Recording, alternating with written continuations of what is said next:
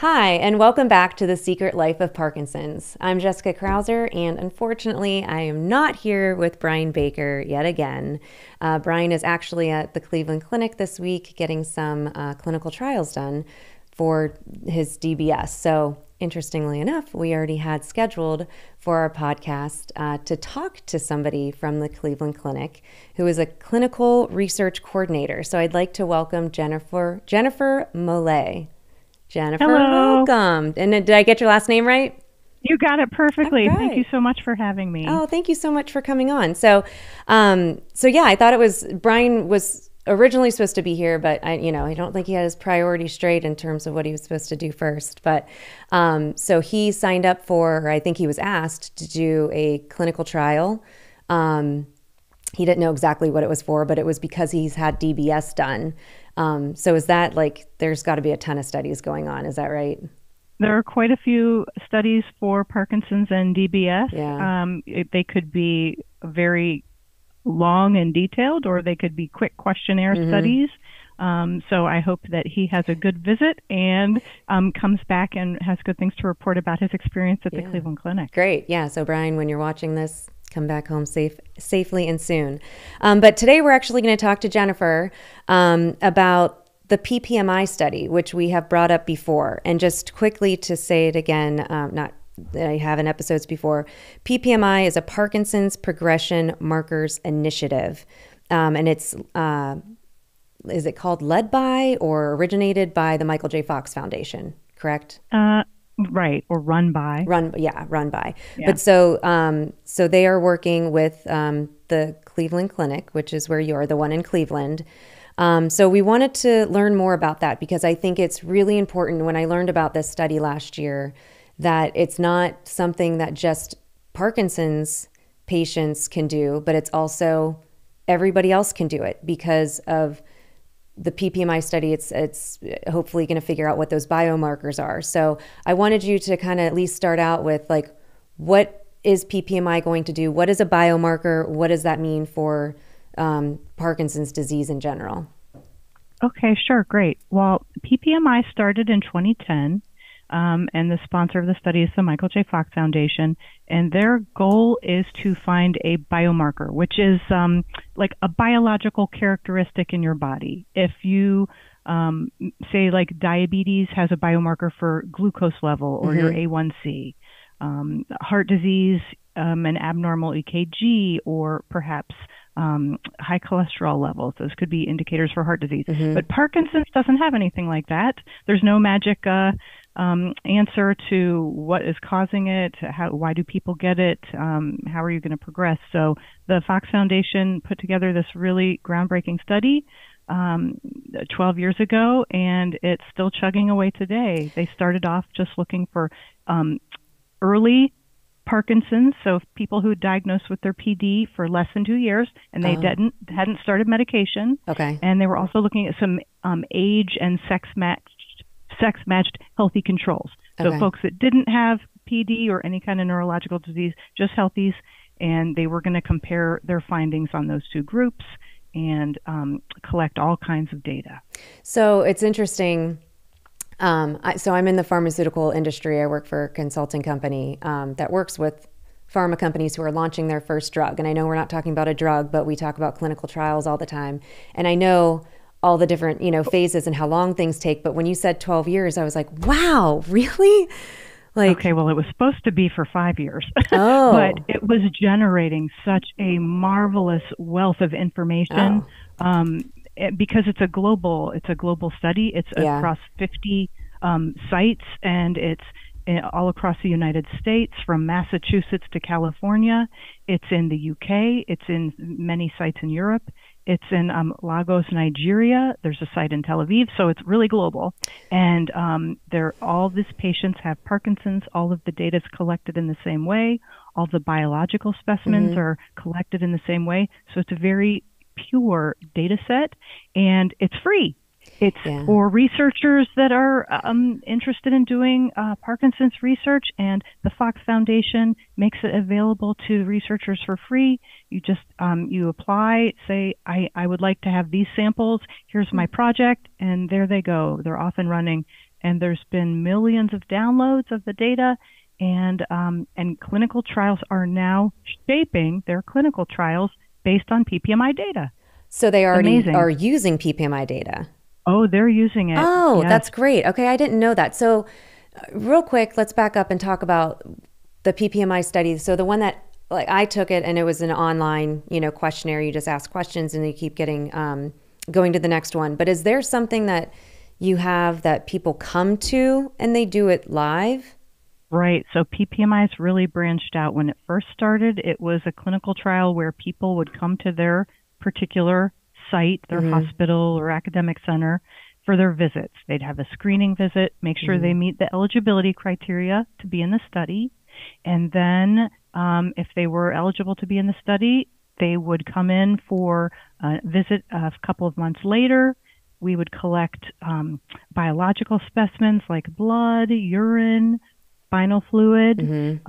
We would do brain imaging with an MRI and some special nuclear medicine imaging called a DAT SPECT scan. Yeah, I had that done.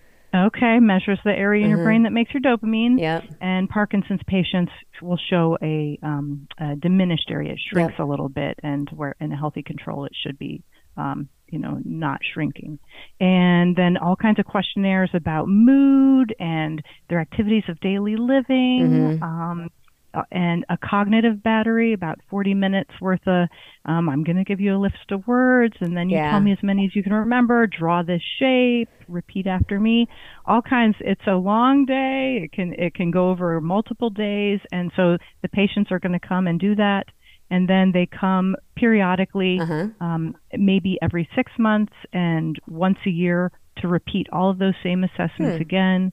And all of that data is uploaded into databases and over the years. And like I said, it was supposed to be for 5 years to start, and they just kept saying, let's keep extending it and collecting info. And you're still doing it that way? Yes. When it first started enrolling, we started in 2011 at Cleveland Clinic, and I've got about 22 or 23 patients that started then. So they're in year 10, 11, 12, 13 of the study. And they got to love that. It's amazing. They keep on coming. I mean, I would. I know I did one of those cognitive tests, kind of like what you were saying with the questions, or like, draw this, do you remember this? So I did one of those because I'm like, I had to know for myself, like, what I was struggling, like, I knew what I was struggling with, but I needed those around me to know that it's okay, that that's where things are headed. But I'm like, I would love to do that every year, every other year, just for myself to understand, because sometimes we drive ourselves crazy with, like, are we feeling this way? Is this real? Is this just normal life? Is this because of Parkinson's? So I'm sure a lot of the patients like to say, Jen, can you look back? How did I do last year? Compared to what I did today. So it's just a naturally curious, intuitive. You want to know how you're doing. Yeah. But that's not the only way that people can take the study, right? Like, because like I said, I did one online. So how many, like, what is that? How long has that been going on? And how long are you guys going to keep it going on? I call PPMI the study that will never die, because it just keeps on going. So I can't say when it's going to be over, but they did launch an online initiative called PPM Online, and you can go to the Michael J. Fox website and search that if you want to join. And they take many thousands of people are able to join that study, and they're collecting things like questionnaires, and they do it at periodic intervals, maybe every 3 months. You would get a set of questionnaires, and you're uploading. So a great way to follow Parkinson's patients and healthy controls and family members of patients with Parkinson's. So who's eligible? Healthy men right now from age 30 to 80, and Parkinson's patients, and then early Parkinson's patients, folks that maybe have a risk factor for Parkinson's, which means maybe you've lost your sense of smell and you're over the age of 60, could be a little bit of a risk factor. Maybe you have a REM behavior sleep disorder called RBD. This is when you're acting out your dreams in your sleep. folks with a REM behavior sleep disorder have an elevated risk of a neurological degenerative disorder and Now, Parkinson's. So did you they're guys looking for learn folks that? like that. Did you guys learn that because of this study? Yes, yeah, we did. That was one of the things that they added. Wow. Maybe several years into the study, they saw this trend. So they're like, well, let's look at folks that are prodromal. That means they don't have a disease, but they have a risk factor to go on to develop the disease. It's not certain that they're going to. Yeah. So they have a risk factor. So let's try and capture them too, to follow them and see if they get Parkinson's while we're collecting all the same data across the board. Yeah. So, and then folks can help out with online questionnaires too. And then people also with certain genetic variants are also eligible to be in PPMI. That's really interesting that, like, you know, you talk about the risk factors, and, you know, initially my mind was going across of like, would I want to know? But if you have the gene, you don't know until you get that tested. So that's one thing. But if you're acting out your dreams and you find out that you could have a higher likelihood to develop Parkinson's, you know, at first it's like, okay, how does that weigh on somebody? But then again, so does all the different risk factors that people might have for heart disease or for diabetes.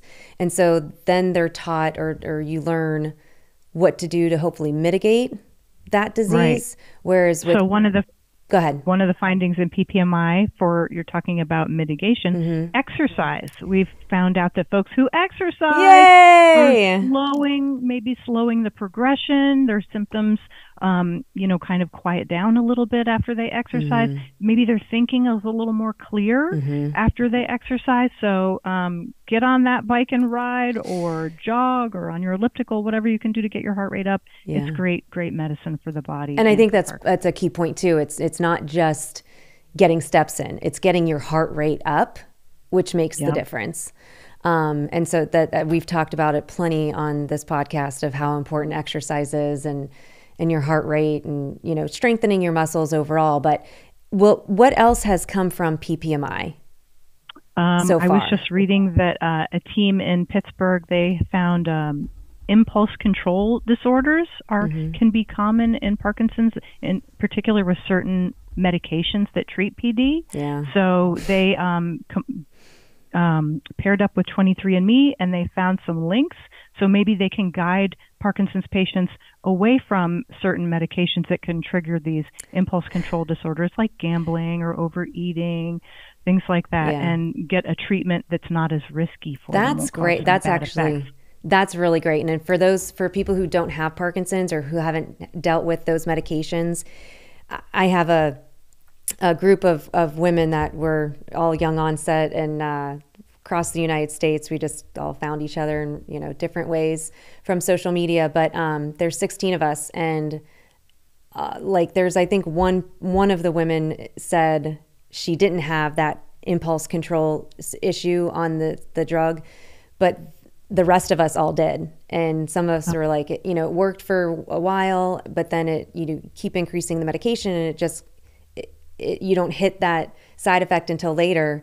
But that would have been fantastic to know, if, you know, what they studied or what they learned, that, okay, my body might not do well with that type of drug, so just eliminate it altogether. Because it was a really bad experience. And I mean, people that go on that drug, sometimes they gamble away, you know, life savings. I had a patient who gambled away an entire savings account. Yeah, and people think they could identify what it was. Oh, and it's crazy. And you think you can control it, and you want to control it, but it's a medication in your drug. It's a physiological process. It's not willpower. What else has anything come out of getting a true, like, is there going to be a true biomarker? I guess when I was originally thinking of this, I was thinking there's going to be like one thing that would say, the $1 million question. This test, no, you got it. I know. No, I don't believe there's going to be one biomarker, but, you know, I don't know the future. What we have learned is that Parkinson's a very heterogeneous disease. It doesn't look the same in each person, even in the same person on a different day. Trust me. Yep. Look totally different. Yeah. So it's so hard to try and, you know, figure out a global solution or target for a moving target, this disease that looks so different across the board. Some people have a tremor. Some people have the frozen gait. You know, some people don't even look like they have Parkinson's disease, but they're just moving a little slower. So I think we're going to get the answer in small steps. Yeah. We're going to find something that works for a certain subgroup of Parkinson's patients. Like maybe the folks that have a tremor and don't have a lot of freezing of gait, we're going to find out, you know, a good treatment for that, or find out something for folks that do have the freezing of gait, but maybe it won't work for the folks that are tremor predominant. So I think it's going to be like that. But you know, I'm a scientist. I'm not a medical doctor. I'm just a little biologist here that's has a passion for sniffing out answers and beating my head against the wall from all the failing the clinical trials. But we're going to get there. Yeah, you guys are doing so much. I do have one more question before we close out. Because somebody actually asked this. We get a lot of questions through the podcast, like in our comments. And I thought maybe the PPMI study would be able to answer or put something towards this. So you were mentioning somebody has a tremor and this, maybe we can treat them this way, or if they have, you know, start bucketing people. Do you think, or is there hope that we will get to a day where, you know, right now you just fall in the bucket of Parkinson's disease? Not similar, but at some point way back when it was just cancer, you know, but now there's breast cancer, there's colon cancer, the pancreas, you know, like all the different kinds. Do you think we will get to, or is that what people are striving for, to get a type of Parkinson's so it's better treated? I don't know if we're striving for a type, but I think that that's what the data is starting to reveal. Okay. That maybe it's not just this one big umbrella disease, but it's in buckets or in subgroups. I wouldn't be surprised if that's what it comes to in the future. Interesting. Okay.